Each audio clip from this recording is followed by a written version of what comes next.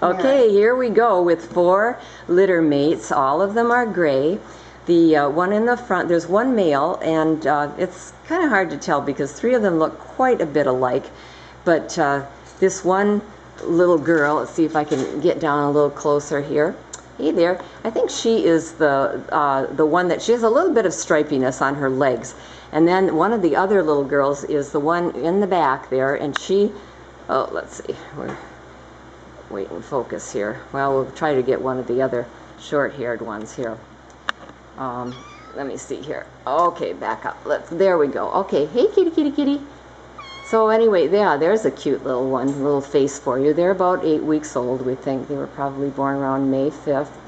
And then you can see very, very cute and playful. The little kitten in the very back there is a long-haired, she's quite a bit more long-haired than her litter mates, but I know this one is a female up front, and one of these 2 is a male, and his name is Gilligan, as in Gilligan's Island.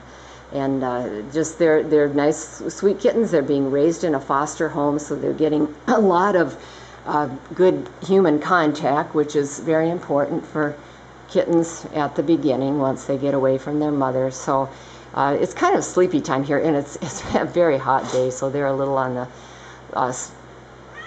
reserved side, but they are very playful all together. And of course, that's what we like, is to keep kittens and puppies with other young ones so that they can have fun and play. So let me see this little girl, if I can get up here.